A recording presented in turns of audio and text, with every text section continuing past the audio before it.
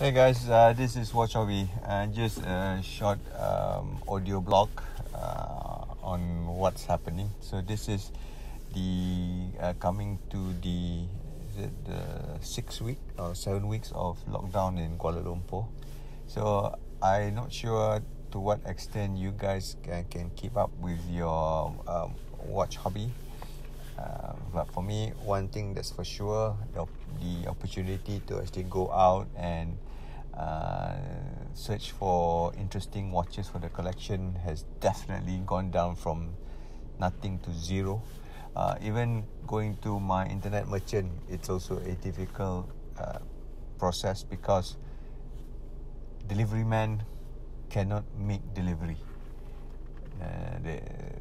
The place that I usually send my watches to, unfortunately, they have barred delivery man except for food to come. So that's a bit of a bummer because I send it not to my house, but I send it to my office. Yeah. So for the last 6 weeks, nothing new has come on the table. Nothing new I could actually review. In fact, if you visited my website, the link is in the description below. Generally, for the last few weeks, I will generally write more generic stuff about watches that I've actually already owned, in terms of comparisons and so on and so forth.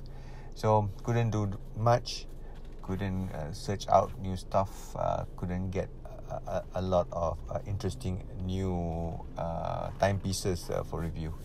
A bit sad, but I'm quite happy and to note that quite other watch review YouTubers are able to get sources, especially those in America and all that jazz. I really happy for you guys. So I think I just need to wait for another 1 more week before I can start really going out searching for watches that I would like to have. Anyway, that's all. Stay safe, stay at home, keep safe. Okay, bye.